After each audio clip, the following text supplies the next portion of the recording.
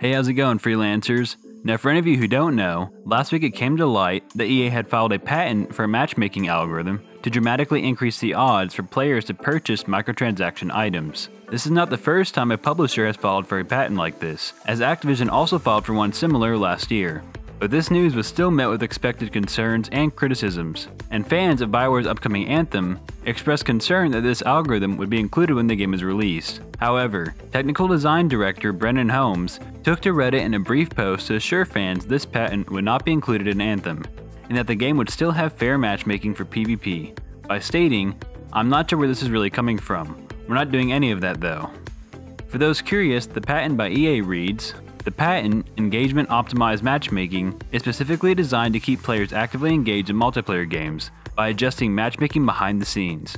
Various player statistics are analyzed by the algorithm, including player skill, sportsmanship, and playstyle, offensive or defensive preferences, and favored attacks. Within the EOMM framework, the core building components, skill model, churn model, and graph pairing model are uncoupled so that they can be turned and replaced independently. Moreover, we can even change the objective function to other core game metrics of interest, such as playtime, retention, or spending. EOMM allows one to easily plug in different types of predictive models to achieve the optimization. So to me, this is good news to hear that Anthem won't be implementing this matchmaking. Of course, this is still EA, so at some point they may still find other ways to push their agendas into Anthem, but for the moment being, it seems like Anthem will be free of microtransaction-based matchmaking.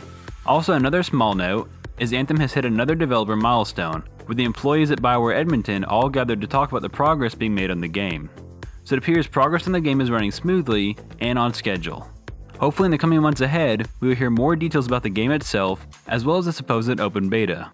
Well, that wraps up the small Anthem news video, but what did you think of the news that Bioware won't be using EA's patent? Do you trust EA at all? Are you excited for Anthem? Let me know in the comments below, and as always, if you like this video and you want to see more like it, be sure to leave a like and hit that subscribe button, and I'll see you guys on the next Shepard Gaming video. Kilo Salai.